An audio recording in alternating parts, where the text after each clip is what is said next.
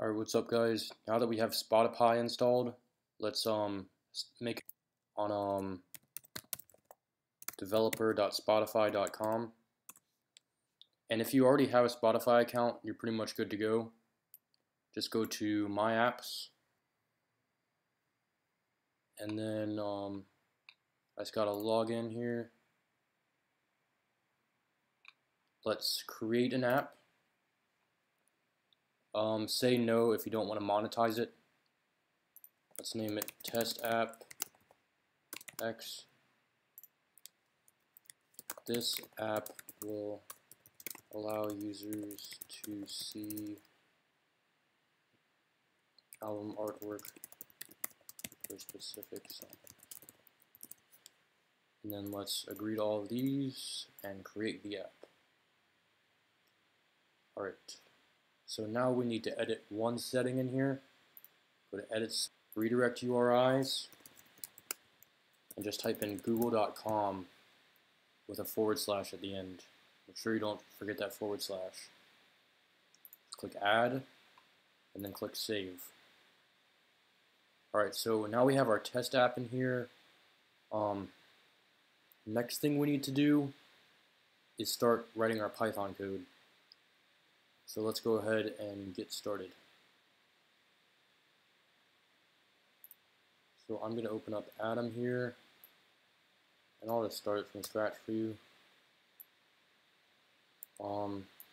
So go to File, Save As, and name it spotifyxx.py, and make sure you save it on your desktop.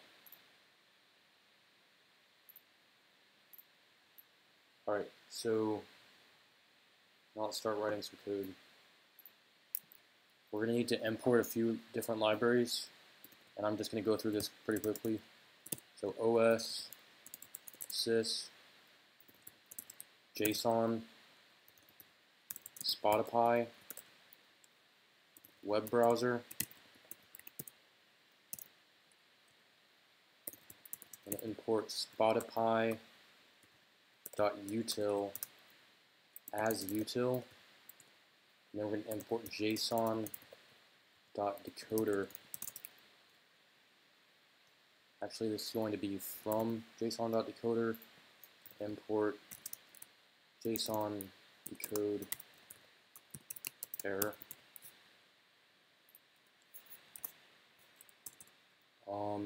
Now we're going to get the username.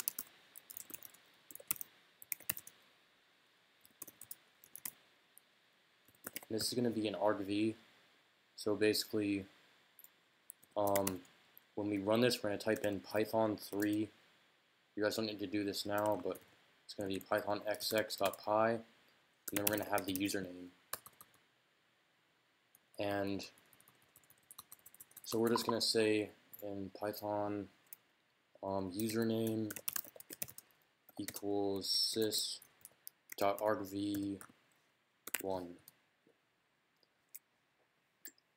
And your username from your Spotify account, I need to make a note about this. In order to get it, you need to go to your Spotify application, tap your name, tap these 3 little dots, click share, and copy profile link. I'm just going to paste it in here. So the thing about user IDs is only certain people have user names. Anyone who created their Spotify account with Facebook doesn't have a username. It's just this number here. So we're just going to save this as a comment. And now that we have our user ID, we can move on to the next step. And I'm going to make another video, so I'll see you guys in a second.